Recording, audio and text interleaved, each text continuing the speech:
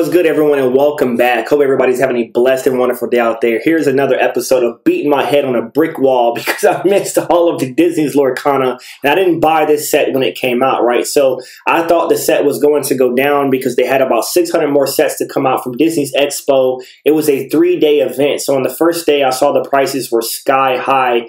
And of course, with the small print run, these are pre-release cards for Disney Lorcana coming out in 2023. These prices were not bound to go down. So what we're going to take a look at today is the market. We're going to look at the market right now for graded cards for Lorcana and just show everybody who didn't buy into these cards missed out. So you can go ahead and share the sadness with me. So let's go ahead and take a look at it, all right?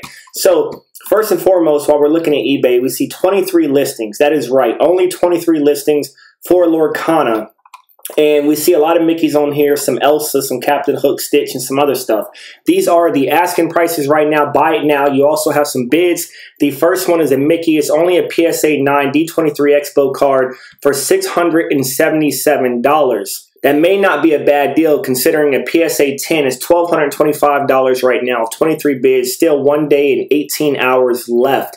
You have the Elsa card, 32 bids, 1 day, 16 hours left at $2,500. $2,000 for the Captain Hook. That is a PSA 9. That is their asking price. And you have the Stitch at $1,825 at 43 bids. So essentially, these were $50 sets at the Expo. You could have got this set for $50, and you could have sent this in to PSA. And if you got 10s, you see the amount of money. The returns are crazy on this stuff right now. And Elsa, no doubt, was going to take off because all the little girls in the world and females love Elsa. And it's a pretty cool card, right? So pretty cool card. You have Maleficent, you have Cruella. But this Mickey card, I do believe, I haven't looked at the numbers, I do believe this was a little bit more common. This was the only card of the set that was glossy, but it wasn't actually holographic. So the rest of the set are full holographic. But this Mickey card is going for a lot of money. And I had people offering me this card raw when it first came out for like $200.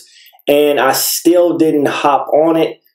Big mistake, right? But these cards could still go down in the future. Obviously, there's still a lot of hype right now. And a lot of these will be released in the first set that comes out. They just won't have the D23, the Expo stamp on them. So they will be the same, card, whatever, the mechanics and all that stuff. But you won't get the pre-release card. So looking right here, these are the sold listings. Now, you have a best offer accepted for a lot of them. That was October 7th for the Disney Lorcana Mickey Mouse at $574.99 for a PSA 9. Moving on down, let's see some that sold and we can actually see the price. So the Mickey for a PSA 9 is right around $600, $555. A ton of Mickeys right here. You had a PSA 10 best offer accepted at $5,000 right here. So there's not a lot of these either. There's only 12 results right now. Majority of them are Mickey Mouse.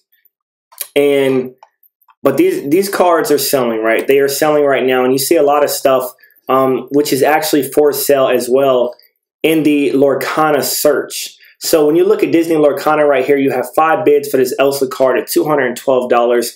The full set, this person's asking $6,500. So I would say just a couple of weeks ago, this set was like $1,800 to about $2,300, and now people are asking $6,500, and there's 16 bids on this one at $3,300. So people are making a lot of money, especially if you got these for 50 bucks.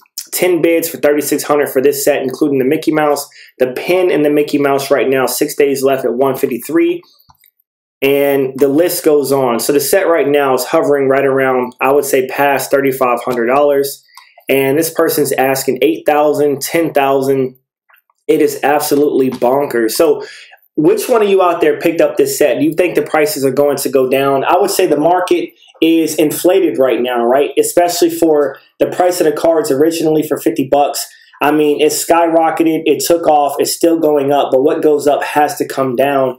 And this market is super hot right now. We don't know when it's going to come down because, of course, the TCG doesn't come out until 2023. So hype is going to remain until it comes out, right? Until it builds up, because Disney's probably going to put a lot of advertising into this card game. So it's only going to make people more and more excited, and they're going to want these cards more and more. And I think post-release, these cards may come down. It also depends on many, many other factors, like how well Disney's card game Lorcana bodes, how well it does. Does it bode well, right? Is it actually a good card game? Do people enjoy it? Is the card artwork what people were expecting? Is it actually going to be competitive amongst other TCGs? Now, I've talked about this in the past. I do not think this is competition for something like Magic. When you look at the competitive atmosphere, the competitions that Magic has, the cards are just way more serious to me. To me, this is more like a kid's game. You can have fun with it. It's like a family game. So I don't see it really competing with Magic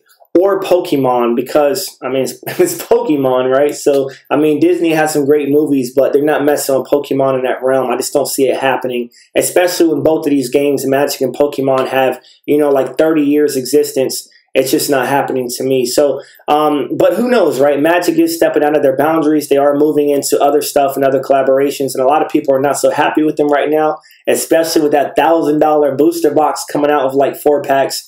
So I'm excited to see what these products are going to look like, especially the first booster box. I hope that they get the rights to some of their IPs back, so that way we can see some cool stuff coming in the future. You know, stuff like Monsters Inc. I believe they don't have that right. Pixar or Star Wars, and as well as Marvel. It seemed like Vice Swartz is actually making some of those cards as well. So let me know what y'all think. I hope y'all enjoyed the video. The market is booming. Once again, I missed out. So, you know, if you didn't miss out, you know, congrats and kudos to you. And I'll see y'all again soon with another video, and I'll see y'all later.